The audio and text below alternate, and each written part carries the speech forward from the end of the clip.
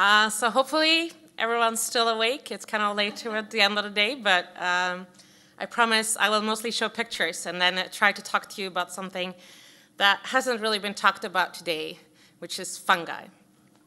And I was very happy to be invited to this conference, but I was also quite surprised because when I first got the email, I was like, oh, Cognition and Neuroscience, have they emailed the wrong person?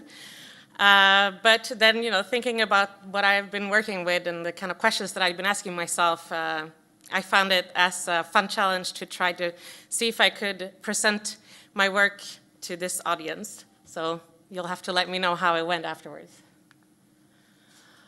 So I was working with fungi. I was running all these experiments, sitting in front of the microscope for hours and hours.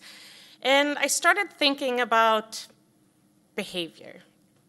So what is fungal behavior? Well, there are a few challenges that are true for all forms of life. And one is how to obtain energy and nutrients. Another challenge is to figure out how to avoid being eaten or killed. And a third, how to spread your offspring. And of course, all organisms also have to figure out how to partition their resources between these activities. And this is true for fungi as well, even though they are not often considered in the context of behavior. So behavior in general, when people try to define it, you talk about movements, interactions, cognition, and learning. And these are not terms that fungal biologists are used to using when we talk about our organisms. Behavioral ecologists also, they differentiate between innate behaviors and learned behaviors. But in fungal ecology, what's mainly being discussed is fungal traits. And even though behavior are a type of traits, it hasn't been discussed very much for fungi. So one of the main things, I think, why fungal biologists have been kind of scared of talking about behavior, or maybe not thought of talking about behavior, is that fungi have been considered these sessile organisms that are just kind of static where they are. But that view is changing. And if you haven't read this paper, maybe you haven't read everything about fungi, but there was this guy, Bielschik et al., based in Berlin, who published this really interesting paper on fungal movement and how fungi could be considered as moving organisms. And their definition of movement was that it was any translocation of biomass sustained by an organism's own energy resources, which is steered in response to environmental cues and stimuli. So by this definition, then fungi move a lot. They grow and they change. And I will show you some examples later on that when you speed things up, you can actually see that fungi are not static at all. So I started thinking about not just movement, but behavior and behavioral ecology. And I got interested, have anyone done anything with behavioral ecology for fungi? Can we think about fungi in this way? And also importantly, I think I started thinking, can it help us as a community in fungal ecology to add this layer of questions that you have when you look at behavioral ecology? And in my opinion, it does. And one of the things that I looked at was these Tinbergen's 4 questions. And I think for fungi, all of these questions can be addressed as well. They're mainly focusing on how the behavior improves survival or reproduction, how it has changed through evolution over time, what factors led to a specific behavior seen in a specific instance, and how the behavior in an individual changes as it matures.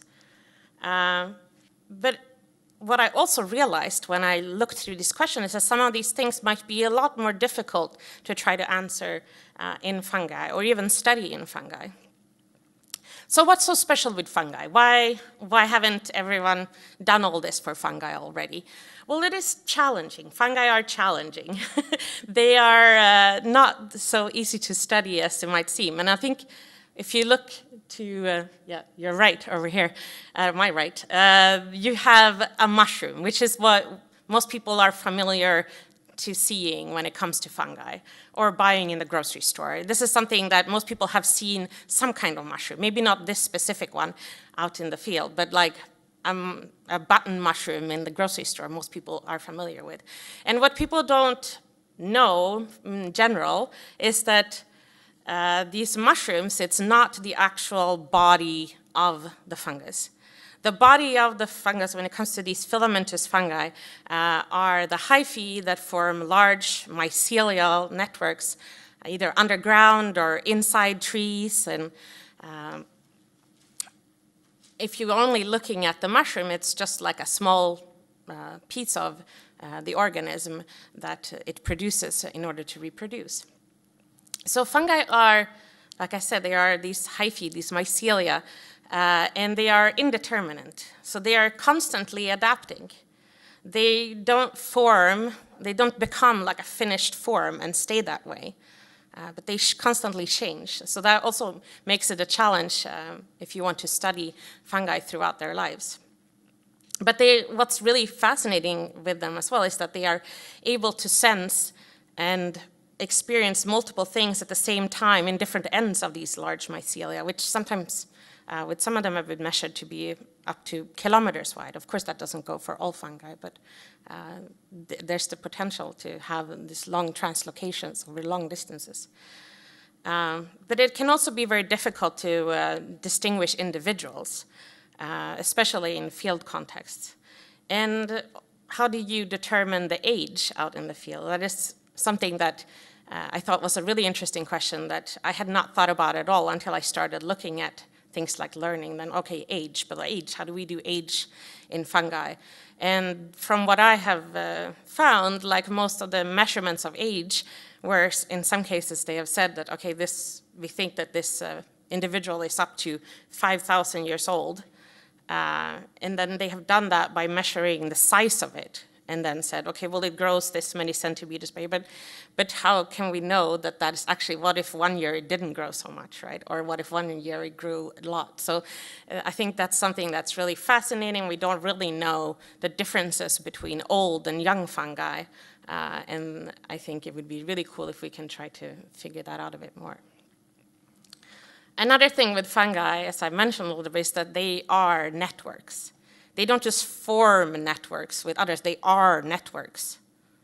The mycelia is a network. And then, of course, this network can connect to other, and both other fungi, other plants, or it can combat other ones. So but it's interesting to think about as well that it is a network in itself.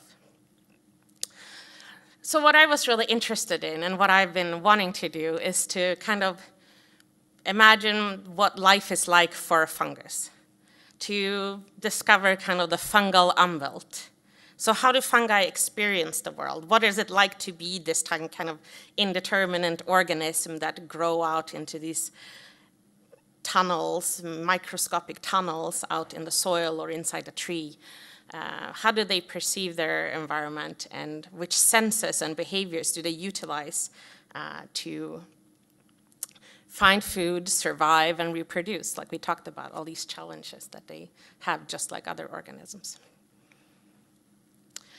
So I approached this woman, Lynn Boddy, who's a fantastic mycologist, who has actually worked with trying to figure out a bit of how fungi explore their environments. And what she has done, she has used these soil trays where she has looked at more of a macroscopic level how different fungi search for things and interact with other fungi. And together with her, I wrote this paper on fungal behavior that was published in Trends in Ecology and Evolution, where we just tried to summarize, what types of behaviors could we expect in fungi, and what are the limits of what we know, and where should we explore further. So if this talk isn't enough for you, you can always go read that afterwards. But what we found after this, like we actually got a lot of positive response from the fungal community. And I know there's been talk about people being, shunned from grants, and, that the kind of danger of saying controversial things. And we didn't really know how people were going to respond, but I found that there was a positive response. And in my case, I got money to start my own lab, so it has been beneficial for me. But of course, we'll have to see where everything goes. But what we can see now that people are starting to use these ideas more, talking more about fungi behaving, and there's like a whole wealth of new interesting avenues of research for fungi. So, for example, looking into how these fungi that can manipulate the other organisms in order to reproduce or for their own reproductive benefit. Also, there has been studies looking at how fungi respond to injury, how fungi will trade, reallocate resources and carbon in soil, work together with plants, fungal communication and interaction with organisms from other branches of life, and things also like electrical signaling, which has been talked about here. There are people that are starting to study this in fungal mycelia as well. So I'm going to go a little bit into how we have approached studying fungal behavior. So a little bit like Alison talked about before, like we want to learn about these organisms that live in the soil. The soil is very hard to look into. What we can't do, what my colleague Jonathan is doing here, which is to sit and observe the organism and see what it's doing. That doesn't work with a fungus that's growing down in the soil. The soil is dark. We can't just put our heads down in the soil and see what's happening. So we had to figure out other ways. And transparent soils has been an interesting thing that has been used for fungi as well, but I'm going to talk a little bit about some other methods that we're using. So traditionally, when people work with fungi in lab settings, we have been growing fungi on these homogeneous media, like agar plates, where they have nutrients everywhere and no kind of physical obstructions. So that is not so much like what it's like in the soil. And that's why I said some of these other studies looking at mycelial foraging have worked with these compacted soil trays that you saw there, like the work by Yu Fukasawa. But what we wanted to do was to take it to the microscopic level, to actually try to figure out what is happening at the hyphal tip level, where we think that the actual decisions are being made by the fungi. So we started working with these microfluidic ship systems. And they are commonly used in biomedicine, but it is a growing field in microbial biology in general, and kind of new to the field of microbial ecology. So like trying to answer ecological questions of microbes. But what is really neat with them is that you can design what you want the environment to look like, and you can create these microscopic structures where you can single out individual hyphae and make channels that are smaller than a strand of hair. So instead of growing things on these agar plates, we decided to try to grow the fungi into these ship structures where we created all these obstacle courses and channels and patches with different pillars that to simulate kind of grains of sand and stuff. And I actually have some with me in my purse, so I can pass them around afterwards if people are interested, or they can come look, and you can see the size of it. It is about this big. I was just going to say that it's commonly made out of PDMS, which also allows oxygen to go through it, which is kind of a requirement for the fungi to grow in there too. So we started working with these systems, and like I said, what we were trying to promote was like that to show people in microbial ecology that these systems can be used for ecological questions too. You can design what they look like and, I guess, adjust them for the purpose of your questions. So the first one that we made, it had a few different parts of it. So it had channels where we could measure how fast they were growing and if they were preferring like wider channels versus tighter channels, if they were like. So we were trying to see the limitations of the fungi. What were they able to get through? But also explore some more wild combinations of things in so-called like obstacle courses. And I don't know if I need to go through the whole fabrication process of it, but basically it's like a molding process when you make these chips. So you make a design and then you create a mold that you then mold from, and then you bond it together with a glass slide. So they can be a bit time-consuming to make the chips, but inside of the chips you can have things replicated a lot because it's at such a micro scale that it's really neat. So a few of the things that we wanted to do to start off looking at fungi and fungal behavior in these chip systems was to try to look at things like directionality, space exploration, and a little bit of decision making. So there has been some previous studies where they had worked with also with microfluidic systems with other types of fungi. So here with Neurospora crassa, for example, the Nicolau group here is showing a video from one of their papers where they had grown fungi through these kind of square little mazes, and they had suggested in some of their papers that turning more than 90 degrees is a big challenge for fungi. But we wanted to see, does this apply also to the fungi that we were, the other fungi? Fungi is such a wide group. We're talking about, potentially up to 6 million species, and there's a lot of them that form these filamentous hyphae. And we wanted to see, can you generalize about some of these things? There was also this other study by Fukasawa where they had also looked at kind of directional memory, where they had fed the fungus a block of wood in one direction and then see if it would grow out in the same direction, to see, remembering in which direction they had gotten food. So in order to address this question about the 90 degree angle, in our chip we designed so that the fungus would have a choice between growing through these channels where they didn't have to turn more than 90 degrees and these channels where they were forced to grow back towards their direction of origin. And what we found was that in most cases, the fungi didn't, most of the fungi that we tested, they didn't prefer to grow in the channels where they were forced to grow back towards themselves. But there were exceptions, and it wasn't all the same. Like you can see in Gymnopus confluens, they actually grew further in those channels when you looked at it over time. So I think what we found was that some were more directional than others. And what we also saw, even though we weren't able to quantify it, was that with some species, they were, if you just made the angle if you made it a roundabout, then they would grow back towards themselves without a problem. So it also becomes the question of if it is a directional memory, how long does it last?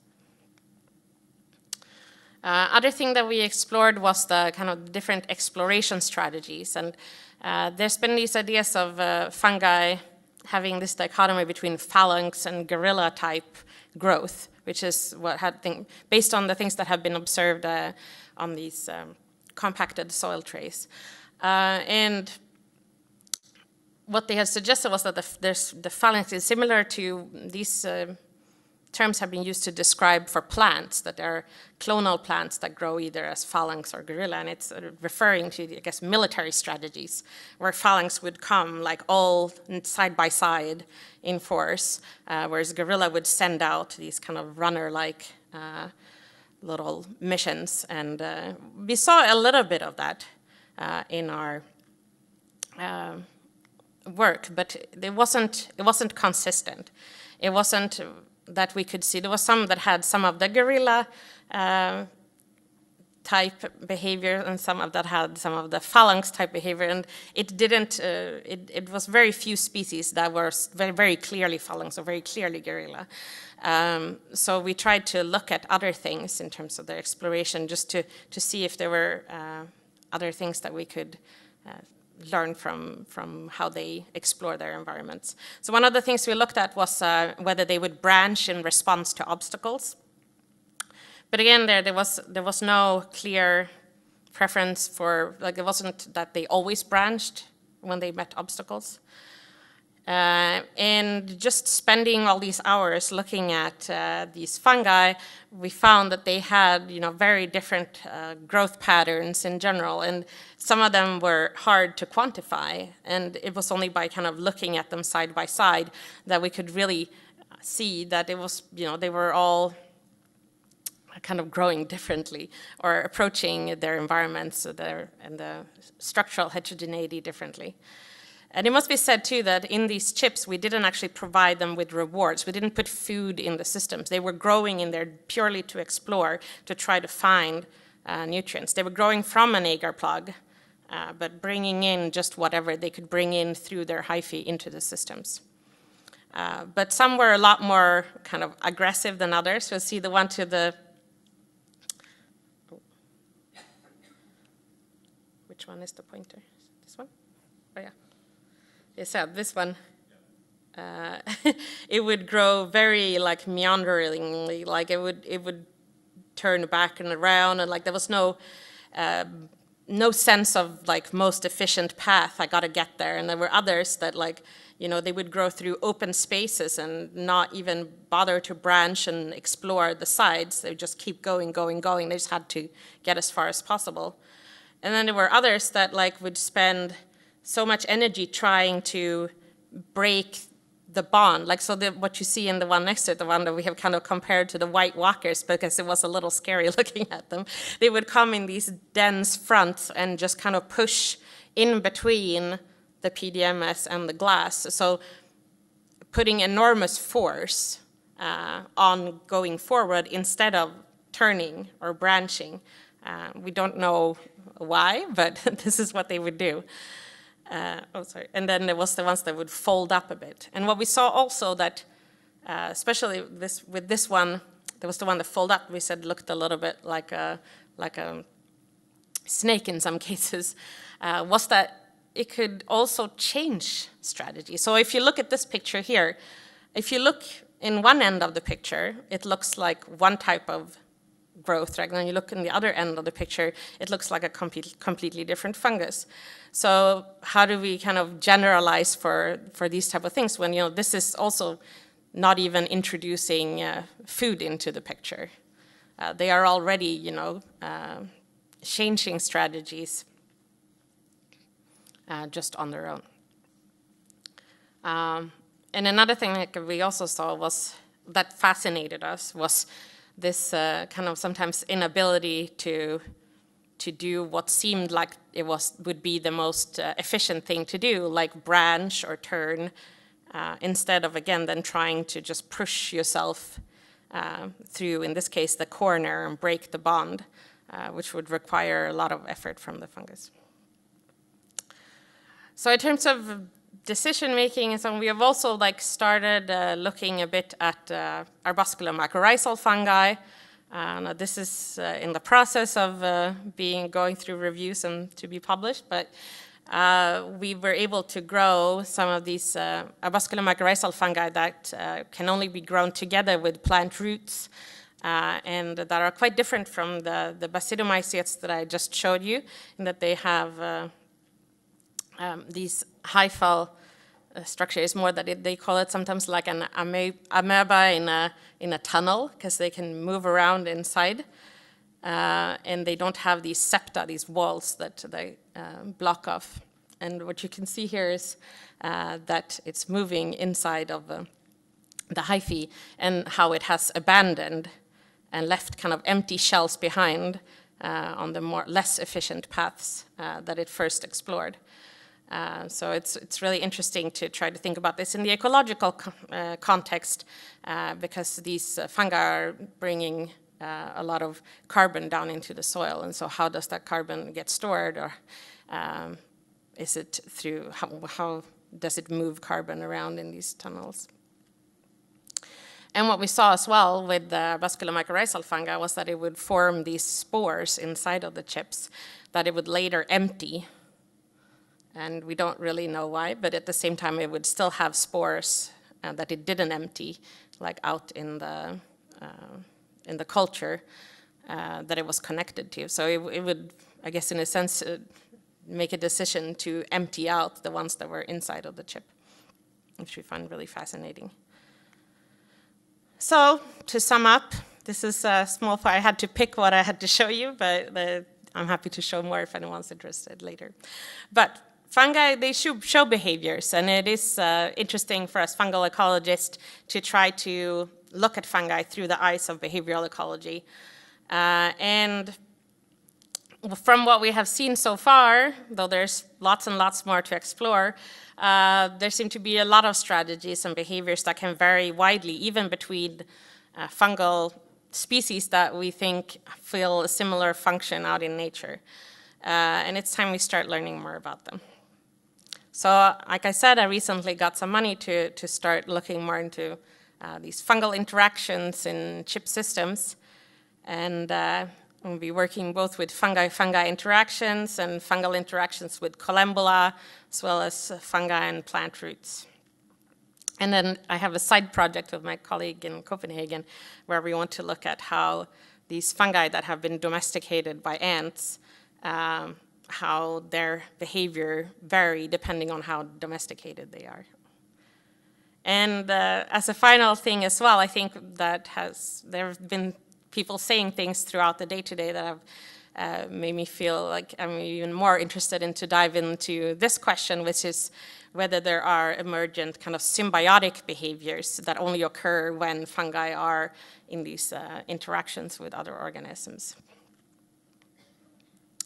So I want to thank my group, or it's not my group, it's mostly Edith's group that I am kind of part of. So we have this soil ship project going on, where I started off as a postdoc, and now I have my own grant to work on my own stuff.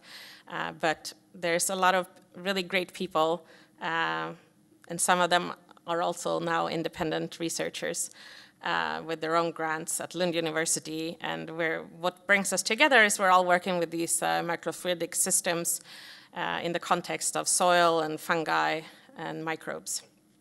And then also my collaborators, Lynn Boddy and Toby Kears and Jonathan Sheik. I'm looking forward to working more with them. Thank you, guys.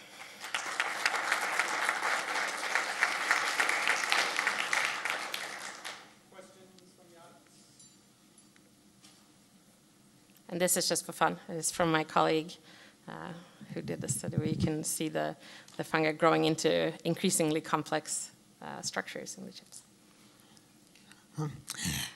Hello. Listening to your talk, I found myself thinking back to the previous one about neural design, and I'm wondering if you have any ideas about how some of those principles, like types of signaling, or how energy limitation for computation, how that would apply to the fungi that you're studying. Yeah, I mean, there is quite a lot of research going on with fungal signaling, and I think for sure it's important. It's important signaling between fungi, fungal recognition of self versus non-self, fungal when they form the interactions between mycorrhizal fungi that form connections with plant roots. There's a lot of signaling going on. So for sure, and I think it'd be interesting if we could find a way to study these in the chip systems as well, just to be able to see at the hyphal tip level what is actually happening. You showed a picture of an ant with the spore coming out the head. This is a really particularly fascinating question, because the fungi in the tropics, in old tropics anyway, have somehow perfected an evolutionary trait where they can not only infect ants and reproduce there, but induce the ants or spiders to grow out to the end of branches and hang there so that they can drop down onto trails and increase their distribution that way. Fascinating behavior. Yeah, no, I agree with you, and it seems surprising to me that most of the research that's been done on it is from the ants' perspective and not from the fungal perspective, right? It has been considered, you know, that the fungi is altering the behavior of the ant, but it hasn't been considered a fungal behavior to do so, which I think it could be. We have a question from the chat. Would the Copernellus that went straight through an open area, so that was that panel that you showed, still go straight when it enters a chamber for which there is no exit? Like, is there any chance that they're sensing the opening? Oh, that's a good question. I don't think we had any specific ones where there was no exit in the other end, so I can't answer that offhand. But I mean, I think for sure it would be great to do more experiments where we can look at these things and also see kind of do more time-lapse videos and so on to see kind of how they're searching their environment as they grow into it. You had an image next to it that had an obstacle, and it still looked like it went around the obstacle. Yeah, and it was fascinating to me. I think that that it wouldn't branch instead. It seemed like that was not the case for that one, whereas other ones just they branch everywhere. So like clearly a very different strategy to finding their way. Yeah. Thank you so much. Thank you.